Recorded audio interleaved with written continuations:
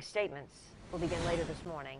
In the long-awaited trial against Nauman Hussein, the limo operator accused of failing to maintain the vehicle that was involved in the 2018 crash where 20 people were killed. The week-long jury selection process for the trial wrapped up late this past Friday following several days of questioning. 12-person jury was seated by Friday afternoon. Following those 5 days of selection process, the jury is comprised of 9 women, 3 men, plus the 4 alternates. Court questioning around 500 prospective jurors in total, as the prosecution, defense, and judge were all working together to make sure they could be fair and impartial. The operator of the limo company involved in the crash, Nauman Hussein, charged with 20 counts of manslaughter and 20 counts of criminally negligent homicide.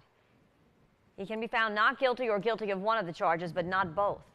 Hussein was initially poised to avoid jail time after reaching a plea deal in 2021. But a different judge tossed out that plea deal last year, and a request from Hussein's attorney to have the plea deal reinstated was denied earlier this year.